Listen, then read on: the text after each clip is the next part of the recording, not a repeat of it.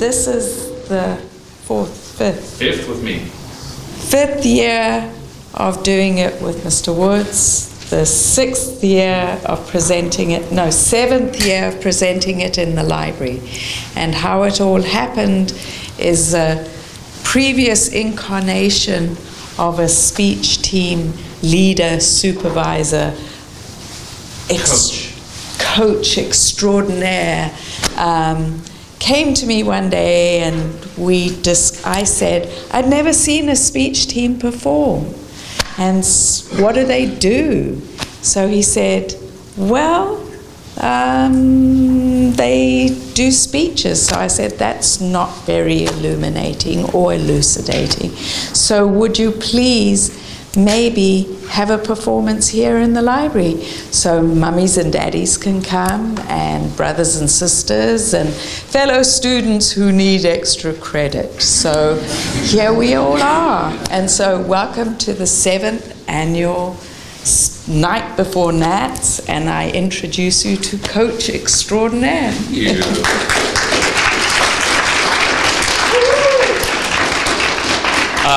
Feel free to start every class that way, by the way. Just keep that in mind. Feel free. I'm not going to stop you if you want to start doing that. Everybody, thank you for coming. I know the majority of you are my students. I know this is for extra credit, which apparently you need. I apologize for that, I guess. But thank you for coming. Your presence here is crucial to us, because in about a week and a half, we go to Denver, Colorado, where our students will compete against some of the best community colleges in the country, crafting the best speeches they can, and you're our last final audience before we go to do the big show. And so your presence and your role is vital in them really crafting the best speeches possible to give to you. And so tonight, hopefully we'll entertain you. We'll kind of show you some advanced versions of what you've done in the classroom. Styles of performance, one of which may include me giving some kind of speech. We'll see how much time we have. But the first presentation we're going to see is the more traditional kind of presentation. Now, we've kind of put the most complex, heaviest one first, since you're fresh and ready to go. You've just now sat down and you feel refreshed. So the first speech you're going to see is called communication analysis. It's a communication analysis. This student's goal is to analyze some kind of communication event, whether it's a campaign, a billboard, a television show, a website, to try and figure out what is unique about it, why does it work, why does it not work, and draw some implications for what this kind of communication could mean for us on a societal level, on a big level. Now, as you'll see, the student is completely memorized. The student revised the entire speech a week and a half ago. So imagine if you had to give your speech word for word from your outline and had to give it in 6 days, right? Memorizing word for word. That's what we have to do to be competitive on the national level. So you'll see Anna Gay, who will be coming up here in a second. She is not only a regional and state champion. Last year she was also a national champion for Central Texas College at last year's national tournament. And so again, she'll hopefully do it a repeat of last year. But if not, you'll be nothing but impressed, I promise you, by the next communication analysis you're going to see, Anna Gay. On July 12, 2013, Malala Yousafzai, a 16-year-old activist and Nobel Peace Prize nominee, was gunned down by the Taliban for promoting education for women. The Pakistani Taliban who shot Malala have also bombed over 800 schools throughout Pakistan to prevent women from receiving an education. The Express Tribune notes on March 10, 2014, that Pakistan is ranked second lowest among 136 countries in gender equality, as women in various Islamic nations are now seeking many of the liberties American women sought in the early 20th century. Now, they have a new ally, the Burqa Avenger. According to the New York Daily News on August 6, 2013, the Burqa Avenger is Pakistan's first animated children's show and is set to go global in 60 countries and 18 languages. It stars Jia, a school teacher by day, but by night, she dons a traditional Muslim burqa to fight corrupt villains trying to shut down her school, armed with only books and pens. Along with Katniss Everdeen and Tony Stark, Time Magazine on December 9th, 2013, named the Burqa Avenger one of the most influential fictional characters of 2013. The show's creator, Aaron Harun Rashid, told the Washington Post on August 1st, 2013, that the show is intended to educate and inspire children in one of the most illiterate nations on earth. The Burqa Avenger employs messages of women's empowerment while still preserving an Islamic identity, begging the question, how can children's entertainment be used to unify feminist ideologies and Islamic culture to elicit social equality for women? To answer this question, we will look to Sahar Khamis's article, Islamic Feminism in New Arab Media, from the Journal of Arab and Muslim Media Research, December 2010. Because this model evaluates how Islamic feminism has gained acceptance in nations where Islam is used as a justification for women's subjugation, it is perfect for analysis. So first, we will define the model. Next, apply the model to the Burqa Avenger. And finally, draw out some implications of what take part on July 28, 2013 calls Pakistan's ass-kicking superhero. Khamis explains that due to the high illiteracy rate, authoritarian Islamic governments have exercised tight control over broadcast media, making television the most influential medium in the Arab world. While openly feminist arguments would receive backlash from such governments, Islamic feminism, which portrays Islam as a way of life open equally to men and women, has gained acceptance by employing three tenets. Operating within an Islamic framework, the personal interpretation of religion, and the manifestation of resistances. First, the media must operate within an Islamic framework. Khamis asserts that Islamic feminism attempts to counter top-down secular feminism by promoting messages of equality that operate within rather than without an Islamic context and frame of reference, in demonstrating that Muslim women may retain their religious beliefs rather than adopt the ideologies of Western feminists. A more culturally relevant form of feminism emerges that promotes equality without sacrificing faith. Second, the media should allow for the personal interpretation of religion. Khamis explains that media, such as the internet and satellite television, has signaled a shift from the traditional authority of Islamic scholars, who were solely responsible for interpreting religion, to that of the people themselves, now free from the static dogma. Thus, they are empowered to resist state-promoted inequity by seeing themselves as spiritual equals of men. Third, empowering the manifestation of resistances. Islamic feminists situate themselves transnationally as strong women and righteous Muslims committed to social justice. By advocating goals grounded in their religion, these women become spiritual warriors, creating a united ideological movement that didn't previously exist, giving them the courage to speak out against oppression. This allows the whole society to move progressively towards a better future. Now that we have defined the model, next we will apply it to the Burqa Avenger. First, the media must operate within the context of Islam. Haroon, the show's creator, explained to CNN on August 5th, 2013, that by wearing the burqa, Gia is obviously both a Muslim woman and a superhero. Children's programming in the Arab world is almost entirely imported from the West, while Gia is a local role model that shares her audience's cultural identity. Gia employs the burqa, which many Western and liberal Pakistani feminists see as a patriarchal symbol of oppression, and she turns it against her oppressors as a tool to defeat them, gaining strength from her religious beliefs. The Burqa Avenger provides its audience with a superhero that reflects their values by combining female equality with faith, thereby fulfilling our first tenet. Second, the media must allow for beliefs to be interpreted on a personal level. The main villains of the show, an evil magician and corrupt mayor, emulate real Taliban clerics and politicians in Pakistan as they try to shut down the school to keep Gia's students uneducated. However, the Burqa Avenger fights back against their dominant dogma, rhetorically and literally, by advocating her own progressive interpretation of Islam, which champions education for women. The Burqa Avenger shows its audience that they can fight back against this hegemonic interpretation of Islam to create their own meaning. thereby fulfilling our second tenet. Third, the media should allow for resistances. After the girls' school is closed, a schoolgirl inspired by her teacher and the Burqa Avenger resists the closure, declaring, "How can you shut down the school? We need education. It is our right." And a female television reporter criticizes the corrupt city officials, calling them evil tyrants, asking, "Will they stop the girls from eating and breathing too?" These declarations demonstrate solidarity of opinion, showing those that sympathize with the Burqa Avengers' cause that they are not alone.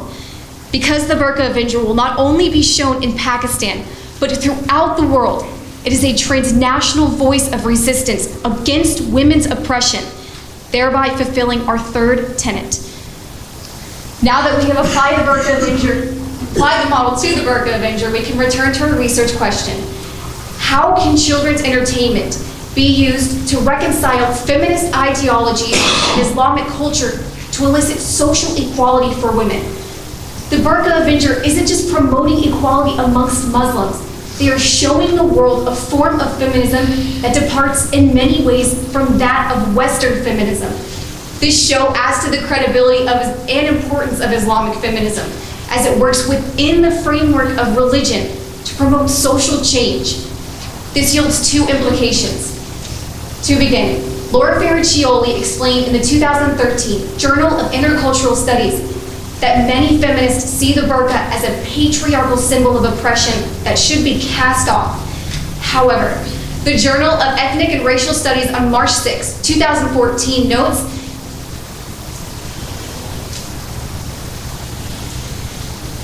that the province of Quebec considered a public veil ban, and their feminist groups were divided on the subject. Those opposing the ban explained that they supported bodily and personal autonomy for all women, as well as all women's capacity to understand and articulate their experiences of oppression on their own terms. An idea well suited to the indigenous form of feminism that the show promotes.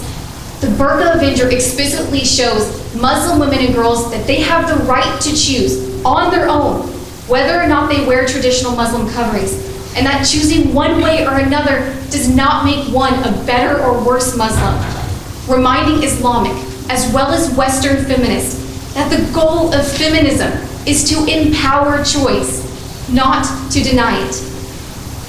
Finally, while working within accepted cultural and religious norms, lends Islamic feminism its strength and makes it more palatable to those in power. It may also fail to impact male audiences as profoundly as female ones.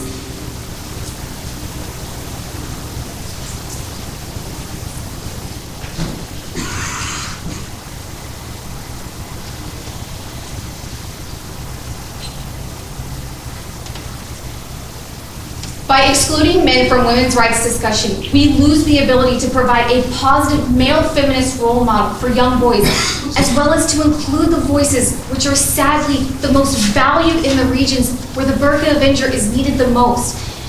Because these societies are male-dominated, any discourse in which men support liberating women from their societal constraints could help in gaining ground by increasing the visibility of the message everyone is equal, for both girls and boys. Consequently, future research should explore the rhetorical presence and power of men and children in the fight for the rights of Muslim women. So today we shed light on the Burqa Avenger using Sahar Khamis's article, which illuminated the power of using children's entertainment to interweave feminist ideals into the Islamic culture. Al Jazeera America on October 14th, 2013 states that the victories of Muslim women lie not in the abdication, but in the resistance and reclamation of their faith and culture to empower themselves. Fortunately, we have the Burqa Avenger, who is doing just that.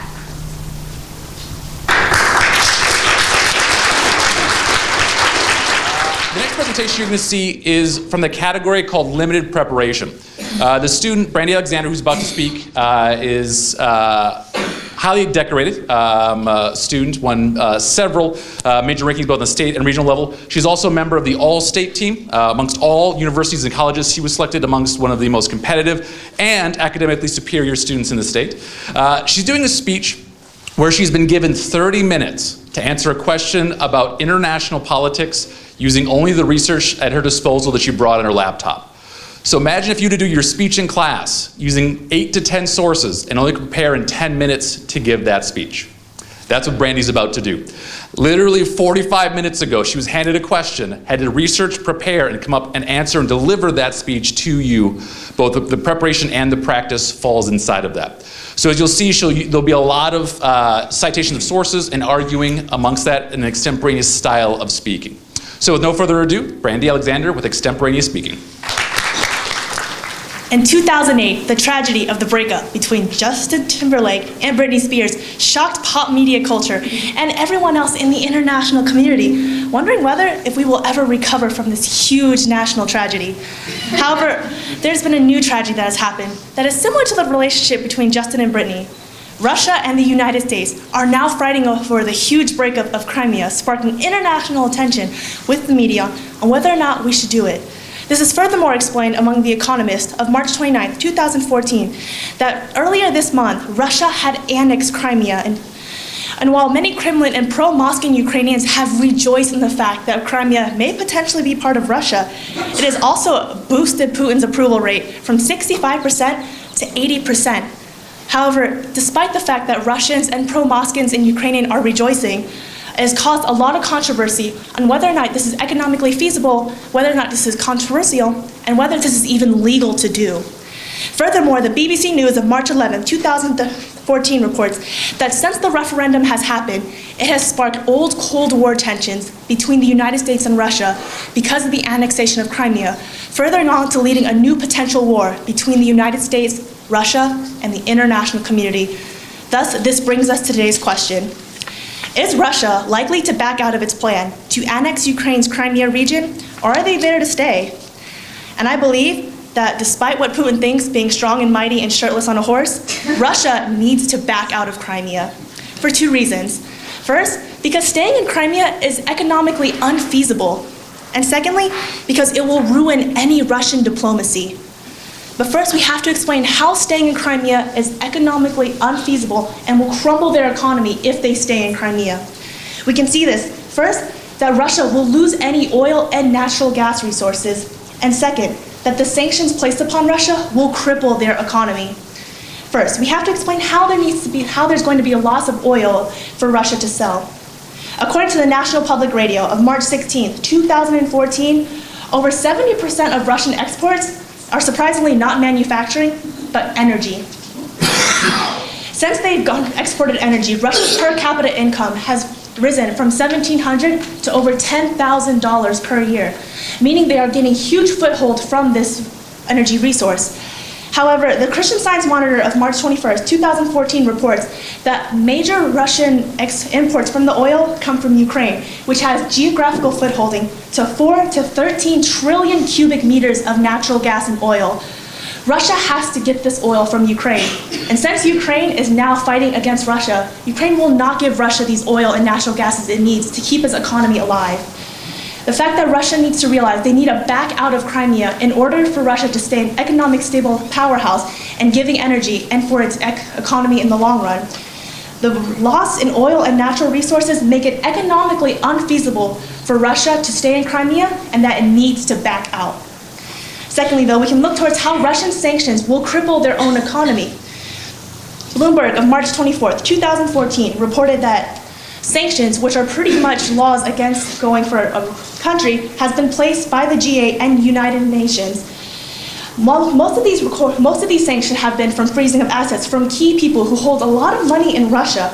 But additionally, since these sanctions have occurred because Russia has taken over Crimea, their stocks has declined by 13%. Their investors have taken out $6.1 billion, and ultimately, the ruble, which is Russia's currency, has declined 7.3% in its footholding. The fact that there is proof that Russia's economy is falling because of the current sanctions right now, Russia cannot hold on to Crimea because it will further detriment itself as an economy. From the fact that these sanctions are crippling their economy, it is economically unfeasible, and there we should see that Russia needs to back out of Crimea. From the fact that they are losing oil and natural resources and that their economy is crumbling from these sanctions, it is economically unfeasible for Russia to stay in Crimea and that they need to back out. But now that we understand how it's economically unfeasible, we have to understand how them staying in Crimea will ruin any diplomacy. Through the fact that the Crimean annexation is not internationally recognized, and also that there's Russian suspension among the G8 party. First though, the fact that Crimea's annexation is not recognized by the international community is a huge blow to Russia. Reuters on March 27, 2014 reported that the European Union has condemned these acts of Russia, calling them acts of aggression towards the international community. Furthermore, Al Jazeera of March 7, 2014 reported that the United Nations General Meeting produced a general consensus with over half of them agreeing that this annexation of Crimea is illegal. Because there are such huge politically powerful nations that are against what Russia's doing and will not recognize that Crimea is officially annexed, Russia has no footholding and it will ruin any diplomacy that they have if they stay in Crimea, proving Russia needs to back out. Secondly, we can look towards how there is Russian suspension from this G8 party, with the G8 party being the 8 most international political powerful parties that pretty much have a general consensus of what they should do in the world. The Washington Post on March 24, 2014 reported that the G8 party, 7 of them against 1, had suspended Russia indefinitely, with President Vladimir Putin of Russia being ironically the leader, now suspended. Because the G8 party has had such against Russia, they have also imposed stronger sanctions, as cited earlier, will cripple their economy. Because Russia is against 7 from 1, it will ruin any diplomacy that they have, proving that Russia needs to back out. From the fact that nobody in the international community recognizes the annexation of Crimea and that there is Russian suspension from the G8 party, they will ruin any Russian diplomacy if they do not back out of Crimea. But now we can return to today's question. Is Russia likely to back out of its plan to annex Ukraine's Crimea region, or are they there to stay? And I believe Russia is going to back out for 2 reasons. First, it's economically unfeasible for Russia to stay in Crimea. And secondly, because it will ruin any Russian diplomacy if they continue on and hold on to Crimea. But as we see, as the United States had the major troubling times of Justin and Brittany breaking up, today in 2014, we have a new type of problem, where we might have international war, and the one thing that will come of it is Crimea River. It's actually called the interpretation of literature. It's very different than what you would see kind of in a speech class.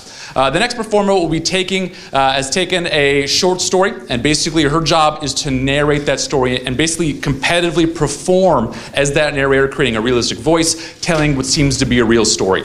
Now, because this does come from literature, there may be some adult themes that may involve some language. I would give it about a PG-13-ish kind of rating, just a little FYI coming at you. And the goal of this poem is to ring true to the audience, right? For the audience to feel the emotions and experience what the narrator has gone through. Catherine Lavati, who coming up next, is a regional champion, as well as 2nd place in the country last year in her respective events. And will be coming up again for a prose interpretation. Her last name is Lavati.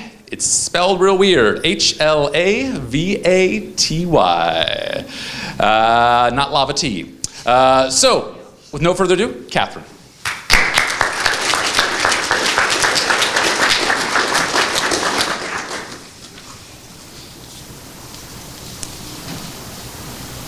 I was on my 2nd bag of Doritos and my lips were stained emergency orange when my best friend Philip said that he knew a bar in Hallyu Junction that didn't card, so maybe we should go.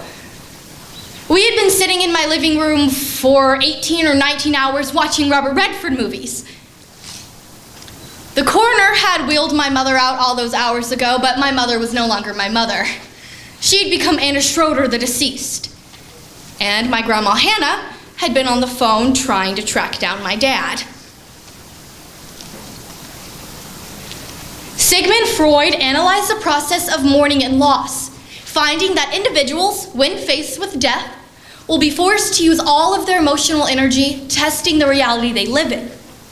This reality testing time is marked by disinterest, dejection, and inability to love. Freud further explains that this reality testing time is crucial because it allows a person to be freed from the lost object.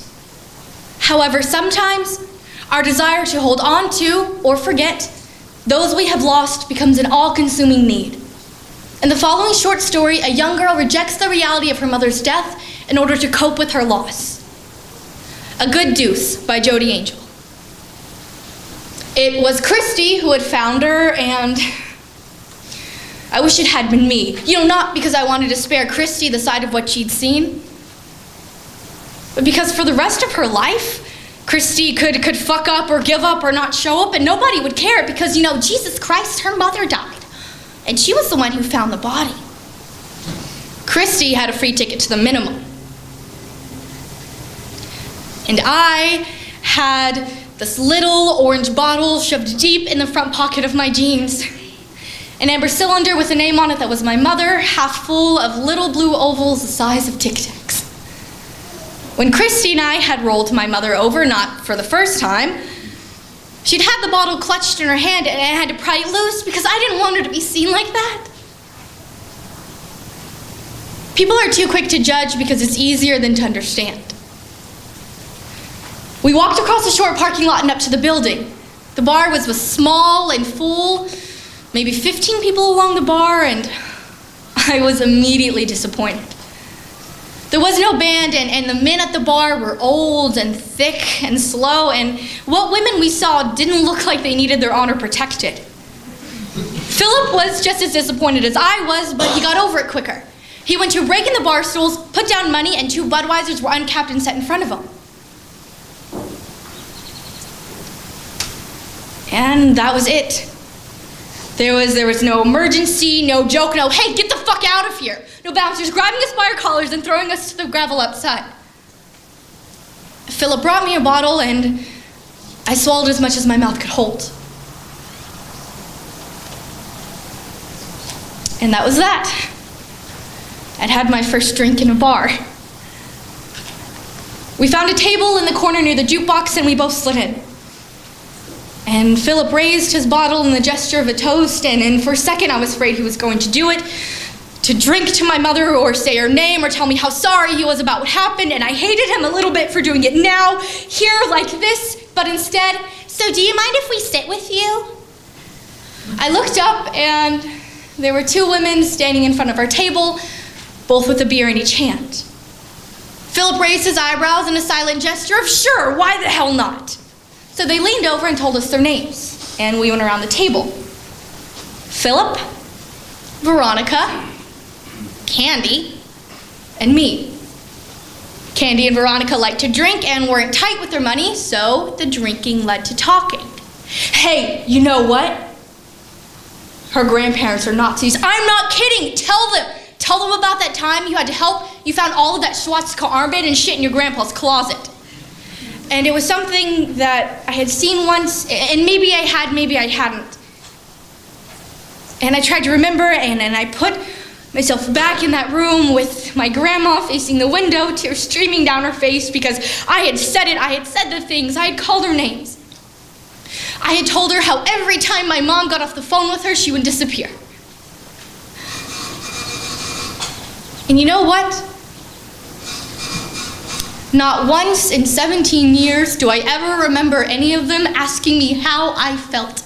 Not once, how do you feel? Because feelings are lies. The only truth is what you can see. So did they kill people? Kill people? Probably. Hey, you know what? You should tell them about that time you had to help your grandma drown all those kittens. Oh my God. Okay, so like grandma put them in this sack and they had to throw them in the pond on their farm. And Candy had closed her mouth and she wouldn't look at me. She was staring at Philip and Philip was smiling and taking his time getting to the punchline. Problem is though, grandma didn't weigh the bag down, like put like rocks in it or anything. So this bag just floats on the water and they have to listen to all of these kittens screaming until they dry. Screaming, fucking screaming, like hearing babies cry. She turned towards the table and she looked at me. You swam out to get them, right? There was nothing I could do. Grandma wouldn't let me. And so her grandma just stands there and watches the kittens drown. Fucking Nazis, man. Oh my God, Candy said, and there was something in her face that made me want to put my hand over hers and let her know that I was just as sorry as she was. How long did it take?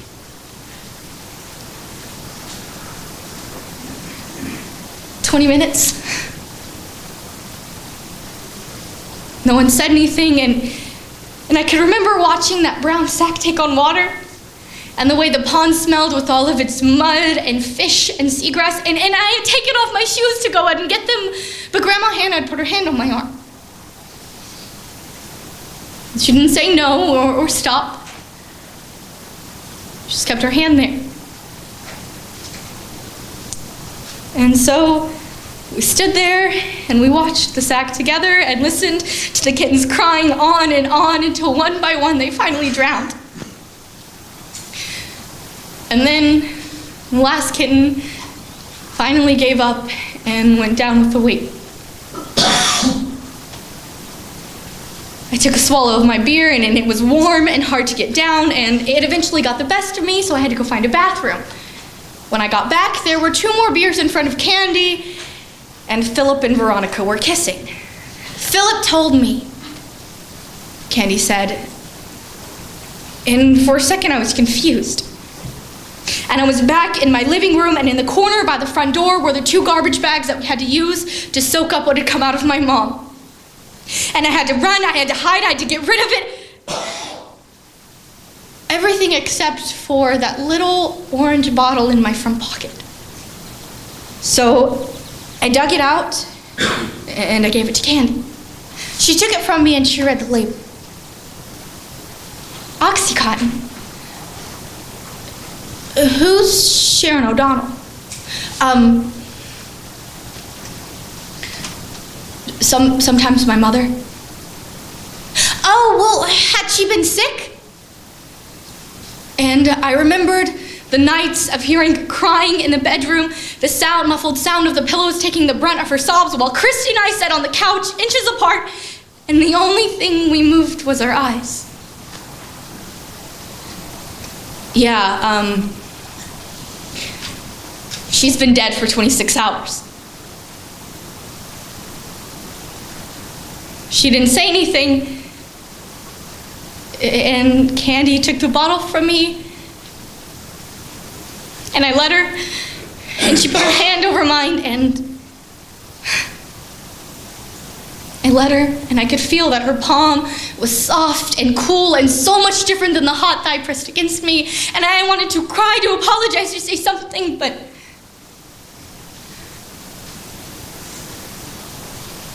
I know I'm going to have to come back up to the surface soon. I just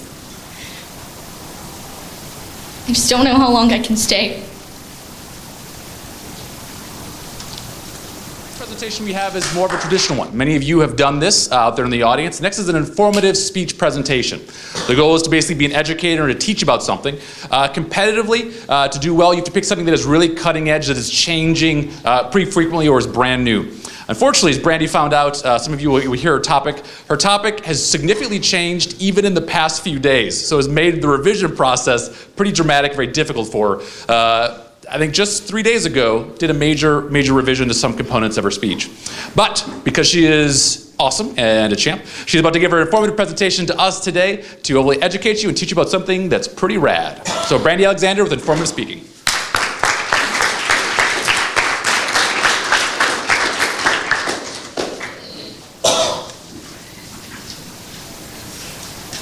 In a cozy San Francisco public library, a loud crash occurred in the science fiction section where 2 men tackle a pale man Gene to the ground, shouting, "We're the FBI," as they arrested 29-year-old Ross Ulbricht, the creator of the online global black market, the Silk Road, that had dealt in narcotic trafficking, money laundering, and soliciting murder for hire, as reported by The Guardian of November 10, 2013.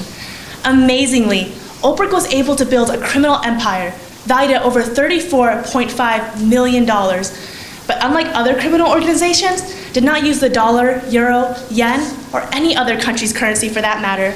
Instead, Silk Road operated completely on the digital currency known as Bitcoin, a virtual cryptocurrency, or an online currency that is not backed by any financial institution or government and has been gaining popularity since 2008.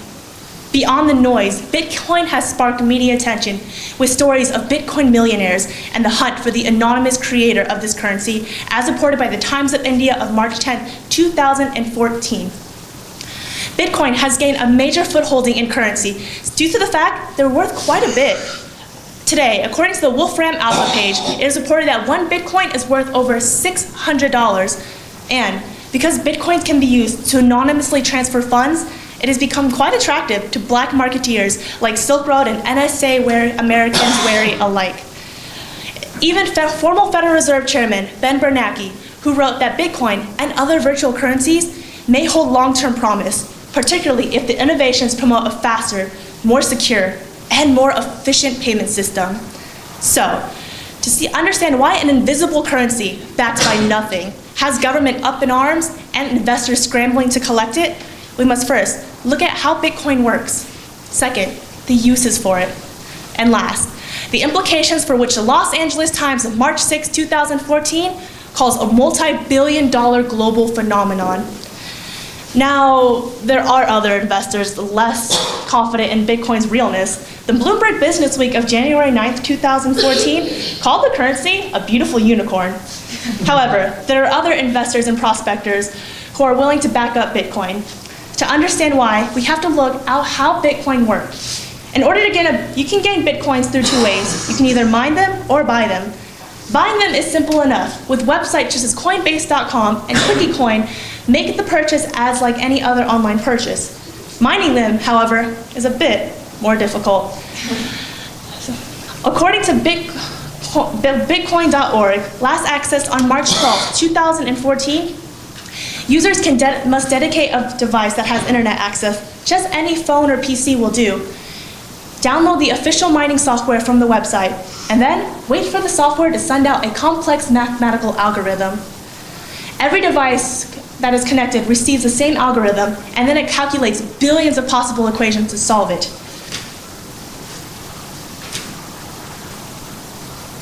Like any good math student, the device solves the equation by guessing.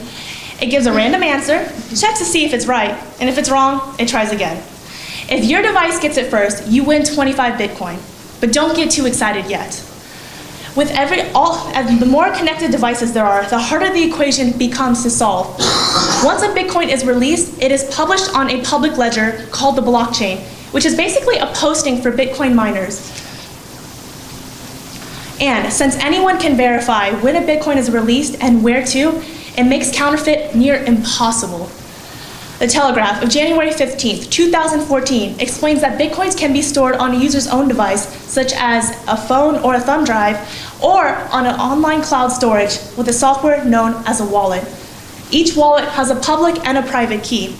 When a transaction is initiated, the public key, which works like a bank's account number, is released. And for the transaction to be verified, it is given to the public number. But the private key, which works like the bank's PIN, ensures that only the person who owns the account is able to manage the money.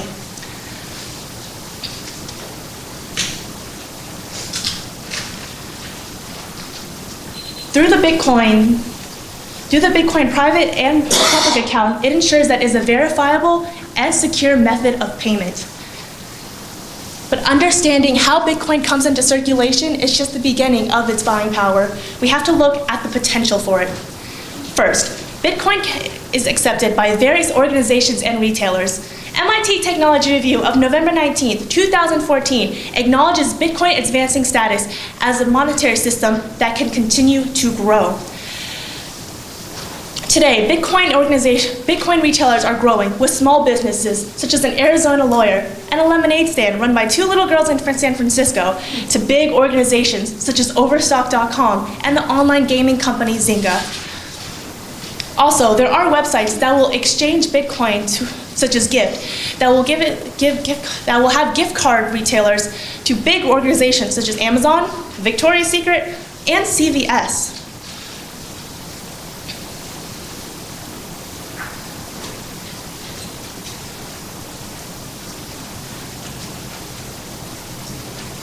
Also, businesses love Bitcoin because unlike credit card companies, which charge about 3% per transaction, Bitcoin does not have any transaction fees, incentivizing its adoption.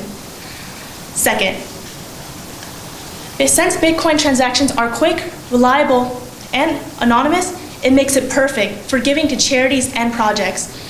Overseas, Bitcoins are being donated to the humanitarian aid in the Ukrainian crisis. Volunteers have set up Bitcoin wallets, holding up signs with the QR code linking to their Bitcoin wallet. CoinDesk of February 27, 2014 explains that these Bitcoin donations go towards food and blankets for protesters and for medical treatment for the wounded. While Russia has banned Bitcoin and the embattled Ukrainian leadership has declared any warning against a currency that is not backed by a financial institution, this does not deter donors from giving generously to controversial causes, because Bitcoin gives a secure and anonymous way to give these funds. Now, understanding its buying potential leads us to understand how we can draw out the implications for Bitcoin. First, Bitcoin combines the value of cash and encryption, which can imply new taxation laws. There are tax attorneys, such as Lee Shepard, who told to CNN Money on March 11, 2014, that Bitcoin should follow the 1970 US tax code called the barter system, which has customers trade in their hard assets for trade units. According to the court decision, the barter system requires that users report their transactions and to be taxed on the fair market value of the property received in exchange. Ultimately, though, it is the Internal Revenue Service who will determine whether Bitcoins can or should be taxed. The Wall Street Journal of December 20, 2013 reports that the IRS has yet to make a definitive ruling on the issue. Virtual currencies are continuing to be studied, including its consequences, and it will continue to explain whether or not it should be used and how we will continue to tax it. Second, Bitcoin questions the legal status of this already established currency.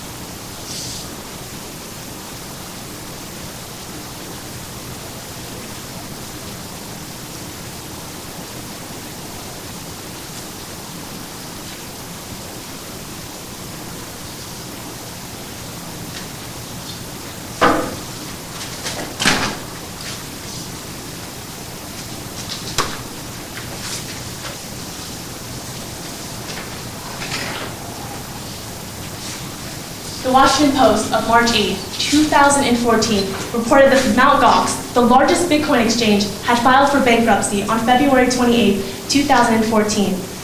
The problem has had huge fines of over $75 million. The problem arose when once news of the fine broke out, users began withdrawing all their money, leaving no money for Mt. Gox to hold the withdrawals. If this happened at a United States bank, the Federal Reserve would step in with the emergency cash in order to cover and keep the bank's solvency. But being backed by nothing, Bitcoin lacks any legal status. The New York Times of March 6, 2014 argues that there's been huge money fraud throughout the years, from Bernie Madoff to the Target hacking, yet citizens do not abandon the dollar as a means of currency. Unlike other currencies, Bitcoin may force a new type of Darwinian race because of the public ledger that promotes transparency that other countries and other countries' currencies may eventually have to follow suit. So today, we've delved into the new emerging cryptocurrency, Bitcoin. We first looked at how it works. Second, the uses for it. And last, we examined both sides of the coin to draw out some implication. Satoshi Nakamoto, the pseudonym for the person or persons who created Bitcoin, never would have imagined his, her, or their abstract money concept to be part of a controversial issue, but did believe in the idea of a revolutionary currency. Bitcoin promises a new type of banking, one where the people, not the government, control currency. To go. We're turning back to the oral interpretation component. The next one again is from Catherine Lavati. The next one is a little bit more confusing than a prose. It's not a traditional story that you would have. Instead, for this next event, Catherine actually found different pieces of literature from different kinds of literary genres. So from poetry, drama, and prose. And she kind of put them into a schizophrenic collage about something. And so the goal is to create kind of an argument using literature. This next one kind of involves, it makes commentary on issues of race, of socioeconomic status, of interpersonal relationships, all by discussing a central theme and idea. So the job is to provide a critical eye on certain elements that exist around us using literature.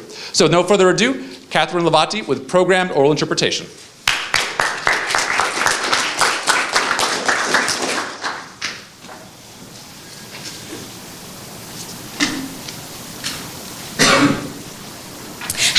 Y'all, I'm Paula Dean. Now, as you may have heard, I got fired from my job at the Food Network for saying a whole buttload of racist things. But now I'm getting my start here on the internet, and I'm gonna make you Paula Dean's apology cake, where I show you just how sorry I am. Chocolate as dark as Africa. Feminism is most visible in legislation and large-scale protests. But it begins when you stop apologizing for yourself. When you stop making excuses for the names that other people have hung around your neck. Being cast out is a fear that we have all had for as long as time has run ahead of us. In the basement, my littlest sister first said the phrase that would plague the rest of my childhood. Sorry doesn't cut it. Sorry doesn't cut it. That phrase appeared again and again and was an enraging reminder that each action is essentially irrevocable. If I couldn't use words to erase a blow, what other choice did I have? So I threw another punch.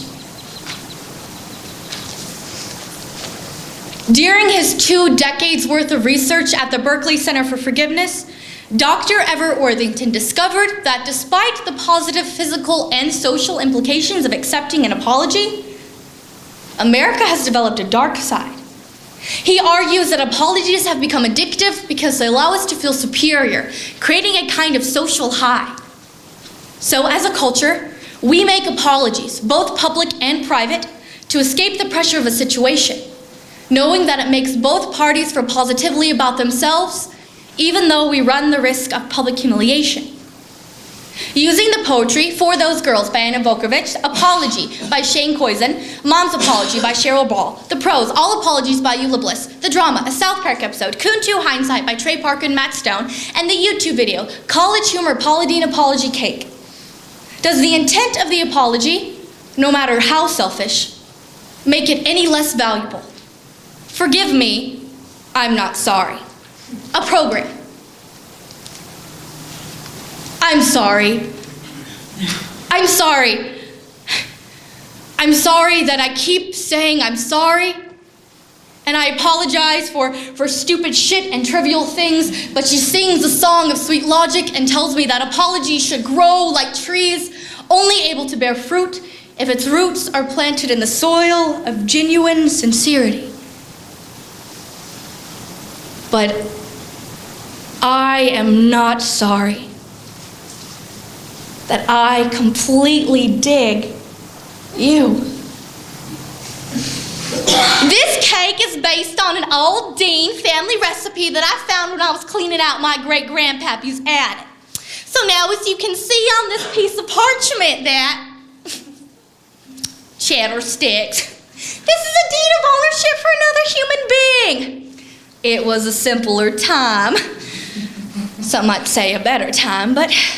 Oh, well, would you look here? I'm gonna need some nutmeg for a serious offense writes psychiatrist Anne Lazier, such as a betrayal of trust or public humiliation, an immediate apology misses the mark. For offenses whose impact has been calamitous to individuals, nations, or groups, the apology can be delayed by decades and offered by another generation. For example, Reagan signed legislation in 1988 officially apologizing for the internment of Japanese Americans in World War II. You see, now he had originally threatened to veto the measure, but later claimed that he was only opposed to the cost of the bill and not the concept. Hello, my name is Tony Hayward, President and CEO of BP. Our accidental drilling spell in the Gulf was a tragedy that should have never happened. So to all those affected, we would like to say, we are deeply sorry. We are sorry. We're sorry. We're sorry. Sorry. BP has taken full responsibility for cleaning up the oil in the Gulf. And in doing so, we have changed our name from Beyond Petroleum to Dependable Petroleum, DP. So we no longer screw the earth, now we DP it. My little sister stood in the doorway with her arms outstretched to grip the door jamb. She had this little ladybug t-shirt that didn't quite cover her round tummy, so that's where I punched her. There wasn't a moment of doubt. She was standing there with her arms out, so I punched her in the stomach as hard as I could. It was an experiment, and I was sorry the instant I hit her. I had knocked the wind out of a toddler. I'm sorry. But really, I had already begun to feel something else. Please just don't tell Mom. I am your mother. And what I am going to tell you is not easy. I am so sorry your father had to die this way. I regret having to call you here to see him and not hear my baby. I apologize that I am making you stay here like an anchorless boat towards the weight in the roughest of waters. I'm sorry that I'm holding your heart here, and that old city, ugly city, is one that you can never go back to. I'm sorry that I'm the only one you will ever trust again. But this burden is so heavy for me. But I'm sorry, but I apologize. But I am most sorry because I can't do this at all. But you can. Your strength not yet fatigued by the efforts of loving unapologetically, and I mustn't let you know that you can be strong. Or it all dies. You, him, are family. He told me so, and I'm sorry that you can't hear him when he speaks to me, and I am so sorry you feel I have to be sorry. Don't worry. I will always apologize as long as you stay to hear it. I promise.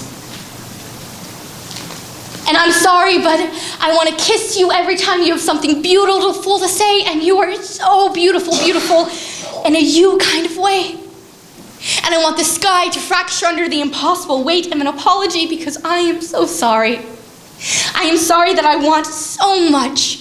And I'm sorry that I've been using I'm sorry as a crutch to lean on for so long, but if you sing me that song of sweet logic again, I promise to make an effort to stand on my own. So, girl, don't expect an apology when I tell you that I'm only held together by this heart that pumps glue. Look, y'all, I can't help that I'm racist. It's just the way I was raised. The way I'm raising my kids. So now here it is, Paula Dean's apology cake, to show you that I have truly internalized the sentiment, I'm going to eat all of it right here in front of you now. Oh my God, you guys, I am so sorry. Oh God, butter chunks have been my cotton picking hand. Well, I mean, not that my hand has ever picked cotton. That's what I have slaves for. Do not apologize for being here. Take up this space, go through and out of yourself until they know that you are here and that this was not okay.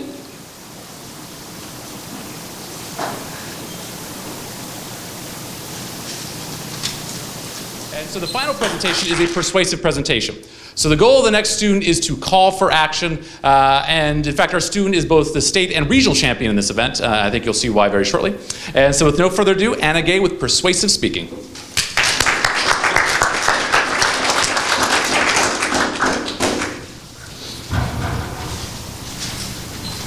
Amy Meyer used her cell phone to take a video of sick cows being carried away from a building in a tractor as though they were nothing more than rubble. Within minutes, 7 police cars arrived and officers questioned Meyer about what she was doing at the facility. And in February 2013, she became the first person to be arrested and prosecuted under a new anti-whistleblower law known as the Ag-Gag, according to The Nation on July 31st, 2013. Charges were filed against her for agricultural operation interference, a misdemeanor that carries a 6-month jail term, despite the fact that she was on public property when she took her video.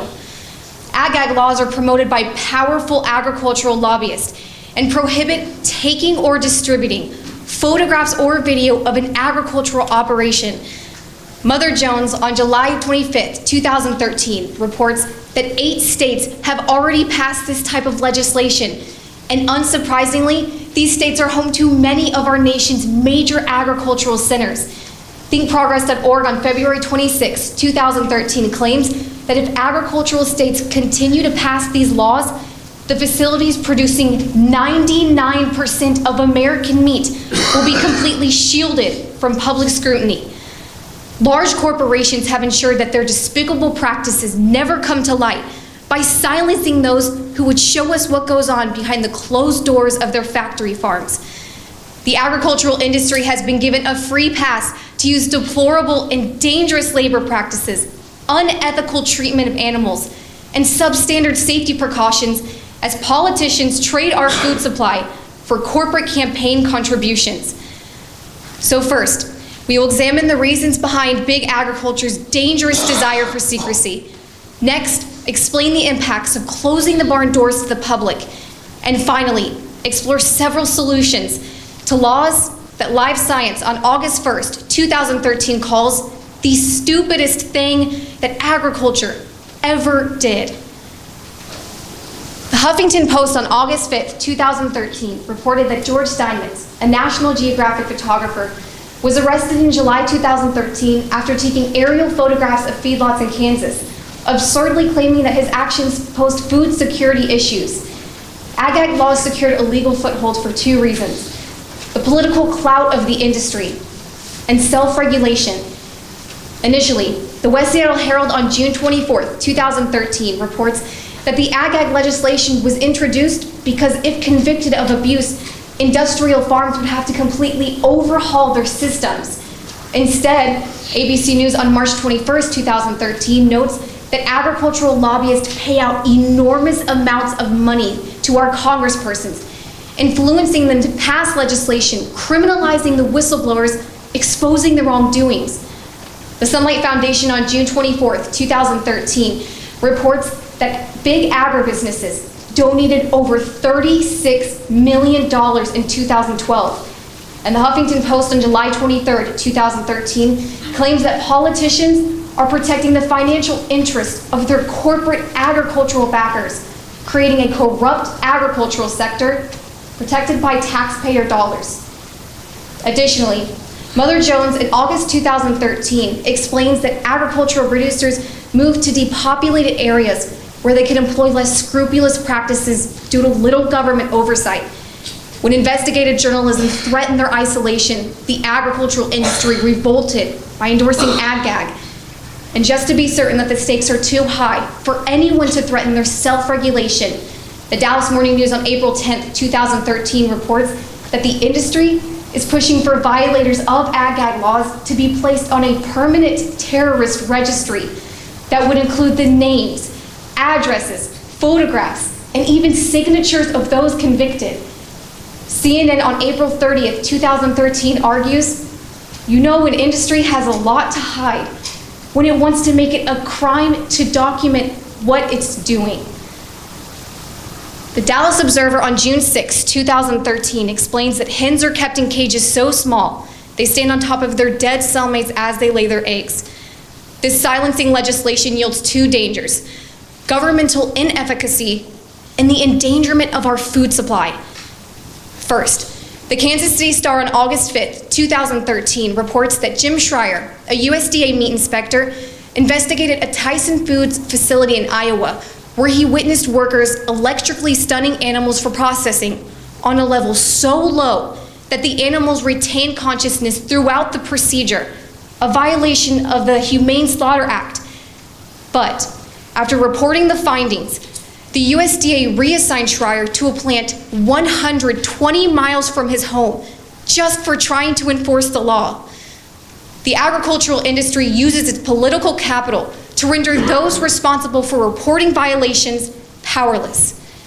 Without the protection of government oversight or conscientious whistleblowers, nothing remains to keep these practices in check. Additionally, ag-gag places animals and each of us at risk. Rolling Stone on December 10th, 2013 reports that from a moment a pig is born, she spends 4 or 5 years in a tiny crate and kept perpetually pregnant while fed growth-promoting drugs and sometimes even garbage, including ground glass from light bulbs, used syringes, and the crushed testicles of their young. Sadly, these practices are considered normal on factory farms and place us at increased risk of salmonella, E. coli, mad cow disease, and even antibiotic-resistant superbugs. The Forbes website on April 16, 2013 reports that tests on grocery store meat from around the United States found that over 50% contained antibiotic-resistant bacteria.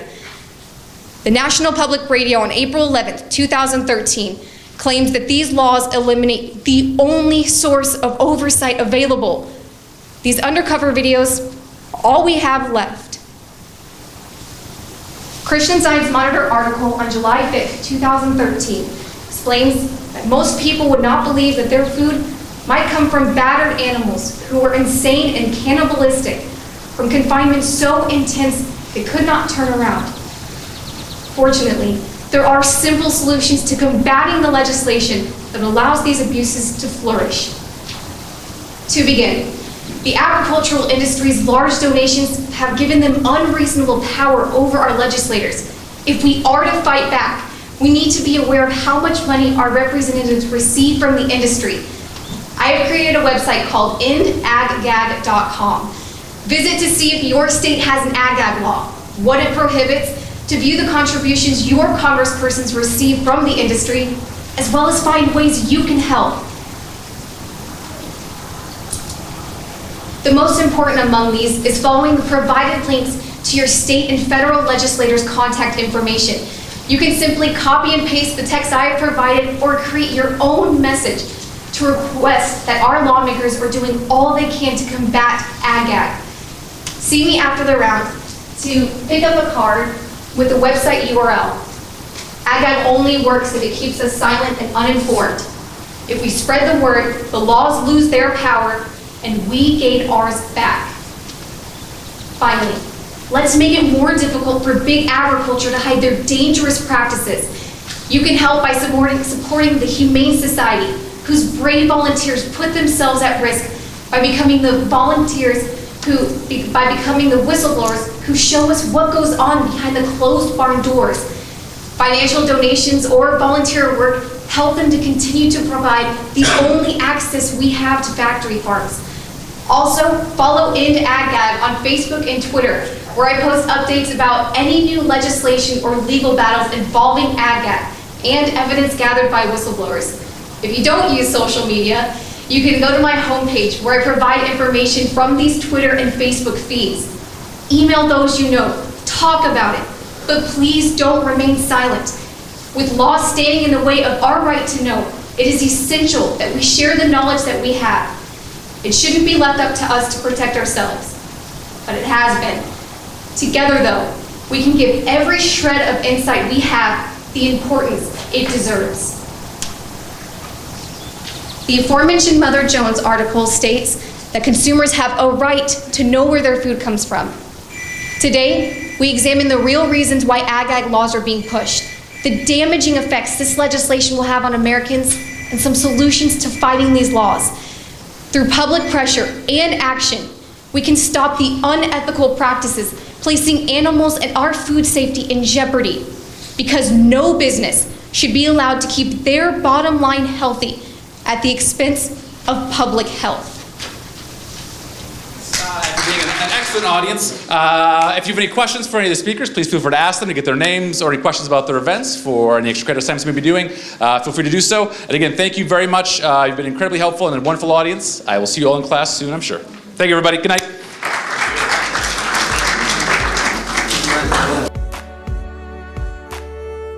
And that is, there's so many people to thank that support the speech team that make it possible to do what we do. And so there's, for a long time coming, some people have deserved credit. Well, it's not very large, but I want to give basically forensic service awards to people that have kind of dedicated themselves to our organization and given us wonderful opportunities to do what we do.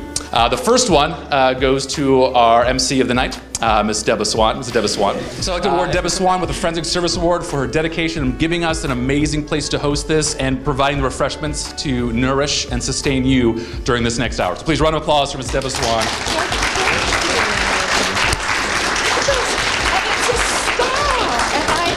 You are a shining star in my life. Oh, you are wonderful. Keep the second one for me. The second one is someone who has been my closest ally and the only reason I'm able to do anything as far as travel, as far as navigating the bureaucracy that is Central Texas College sometimes. She has been the single source of allowing the team to do what it does for so many years. She's been nothing but a friend and an amazing colleague to help make everything happen. And I talked her into staying late so she could be here for this. So I'd like Catherine Pangelina to come down and receive her service award.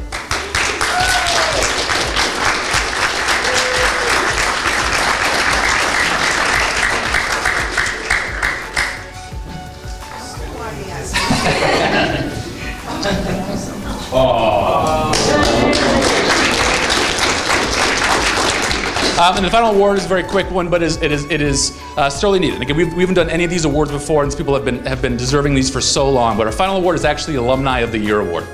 And this is dedicated to the member of the team that continues to give back to this activity. It requires the hours of service, and I'm the lone coach here at Central Texas College. A lot of other teams have a staff of 2 or 3 coaches to help work with all of the students on the teams. And it's just me, flying solo here at CTC. And so this person has been the tournament coordinator. We've hosted the state tournament for the past 3 years here at CTC. And the reason we're able to do that and kind of show off to the rest of the state of Texas why Central Texas knows what's up is through the actions of this individual. So Daniel Kahn, can you please come up and receive the Alumni of the Year Award?